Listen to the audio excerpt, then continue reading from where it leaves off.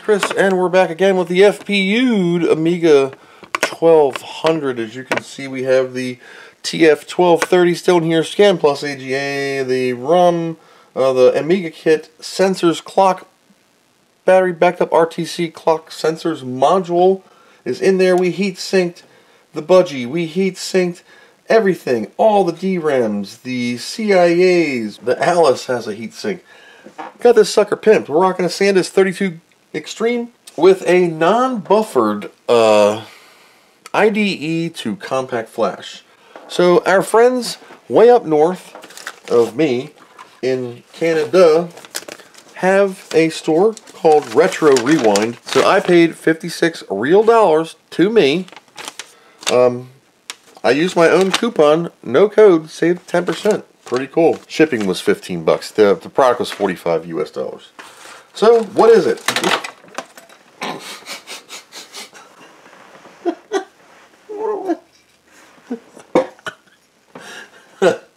I'm not cutting that. I'm leaving that in. What is it? It's a compact flash buffered IDE with an actual external header to run dual devices. This is buffered. This is the Amiga 600 1200 compact flash adapter, even with a master, slave, and an LED. Really good quality parts too. This is not your cheap crap. It is going to rest just like this one is. This one is another, branded Amiga one. And to install it, this is just remove this one, slide your card out, put my card in, and put this back down. I'm done. Now, thanks to Frank at Retro Rewind and his amazing team of people, if there's more than one, let's see how this thing does. Now I have an extra IDE header where I could run something else like an external CD-ROM. I don't know why the hell I would do that on an Amiga 1200, but you can. No clearance problems at all. I broke my GoTech button off when I put my case on incorrectly and didn't do this. We're going to let this boot. Once again, my Amiga takes a little while to boot because of the Scan Plus AGA and all the other magic that it's running. But I want to see if this buffered thing helps out. It's booting a lot faster than it used to. The previous adapter I was using was called Amiga CF IDE adapter. Master Slave is a solder jumper. And the product I'm using is the A600 1200 buffered compact flash to IDE adapter from Retro Rewind. Get yours today and use my code, no code, and save an additional 10%? Something like that. Good deal. Support Frank and his friends. Even though they're in Canada, we'll let that slide. I'm going to run the normal sysinfo. So the previous one was 1.3 and this one's 1.6. Now, of course, it's going to be cached. I'll get 1.3 on the first hit. 1.638400.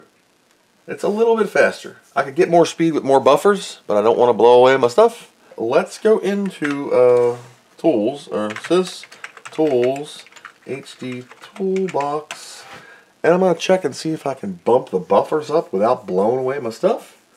Alright, partition drive, we're going to go advanced. I'm just going to see, oops, partition drive, advanced options. We're going to give this 300 buffers just to see if I can, yep. We're going to go in partition drive again. We're going to go into this one. I'm going to give it 600 buffers. Why? Because I got RAM. I got boatloads of RAM. Alright, so we've changed our buffers on our drive. Should I reboot it so the changes take effect? I think they're dynamic and they're instant. Let's go to sysinfo and verify that. Drives, DH0 is still on 30, so we're going to reboot. Go to drives, DH0. Now we have 300 buffers. We were at 1.6 before. Now we're at 1.3. So, oh, there it goes, 1.638. Now it is checking it super fast. When I turn off, when I click this button, watch how fast the hard drive light just blips. Ready? So, look. Put the mouse on the thing. You can see, watch, as soon as I click it, and there's no increase in speed. On this test, it's still at 136,400, which is 300K faster than the other one. DH1 has 600 buffers, and it's the exact same thing. It could be a cached speed, maximum speed of that bus. Anyway, it's a PIO mode 0/1-ish IDE device. Remember, this is 1994. This is not your M2 NVMe of today. It's nice. Now I have a fully blown away Amiga 1200, 64 megs of fast RAM, 2 megs of chip, SJ Leary TF1230. Thanks to Alan Marks for making this and selling this to me. He's in Canada also. Check him out. And the TF1260 is available for this machine also from SJ. What are we rocking at? 93 degrees, 97% battery. A little bit warmer with the running. Let's go to benchmarks and let's go to SysSpeed, one of my all-time favorites. Requires MUI. La la la, sysinfo, FPUs at 9 megahertz, CPUs at 51. That's not an actual accurate mark, but we'll hit it. There we go. FPU, 16.3 MIPS. Amiga 3000 is 65. No, it doesn't. No, it doesn't, because I have an Amiga 3000 right there. It doesn't have 65 freaking MIPS. Amiga 3000 has 65 MIPS. Oh crap, so I'm at 0.31 megaflops. I want to show you that this is wrong. So this is my Amiga 1200's SysSpeed, okay? It says that a stock A3000 has 65 MIPS and 26 megaflops. Here is an Amiga 3000 running sysinfo. I'm going to zoom in on this so you can see what it says. Oh my god. Is that 65 and 26? No, this is an 040. This is a 68040. Ah, god, sorry about the clicking. 68040 with an 882 and the MMU in use. And 19 and 4. So, I don't know what card SysSpeed says is in that, but yeah, even the 4000 is the exact same. It's about 20 MIPS and about 5 megaflops. Considering the 3000 and the 4000 both have 3640s in them, same OS, same ROM, everything. 3.2.1, 3.2.1 ROMs, purchased from Hyperion. You only get the 3.2.1 if you're a 3.2 registered Hyperion user, which are now available online.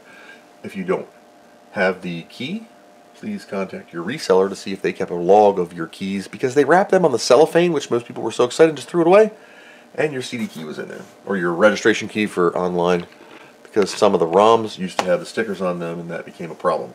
Anywho, there's no way the Apollo 1260 has 106 MIPS. No freaking way. Cool. So do I notice any benefits to this previous card? In my usage, I don't really know. I don't do a lot besides click around things and play some games and run various utilities and listen to music. But if you're a heavy disk hitter and you want some assurance that you just knocked over an Amiga 500 all over the floor, oh my god, come on. Why are you always adjusting yourself? Because I'm fat and I'm lifting myself up to scoot the wheels back. That's what's going on, because if I'm right here, I'll be in the front of the camera the whole time. You don't want to see that, so I adjust myself to slide the chair back. My apologies. So, benefits. Would I buy this? I did. Is it beneficial to me? Hell yeah. Why? Because the original card I'm using doesn't give me a pass-through, and it is unbuffered. There's no buffer chips on here. Your writes and your reads are direct, and if there's ever any issue, there's no correction. It's just, hey, sorry. The buffering allows you to have a little bit of peace of mind knowing that your data is going where it's supposed to be when it's supposed to be. This was from amigastore.eu. You can get some cheaper, cheesy Chinesium ones off eBay. I like to try out everything that comes out as soon as it comes out, so I can do a review and help you guys make the decision whether you want it or not. I'm going to keep this in here, A, because it is a pass-through. I think I'm going to try and hook up like another hard drive or something. Some real, I don't know. I'm going to hook something up to this thing as a slave and just see if it works. I might even put an old rotational drive back in here. Why? I really don't know, because it's cool and I really enjoy the nostalgia of the whole thing, and hearing that little thing whine is kind of nice. And I have about 60 of them over there from laptop removals from yesteryear. So that's all I got for this review of the Retro Rewind's Amiga 600, Amiga 1200 Buffered Compact Flash 2 IDE interface. $45, RetroRewind.ca. If you use my code, NOCODE, N-O-C-O-D-E, you will save an additional 10% off while supplies last. And I think you even get some candy sometimes. Thank you guys for watching. Thank you, Frank, for making this. And as always, everyone, hope this helps you. And I hope you learned something.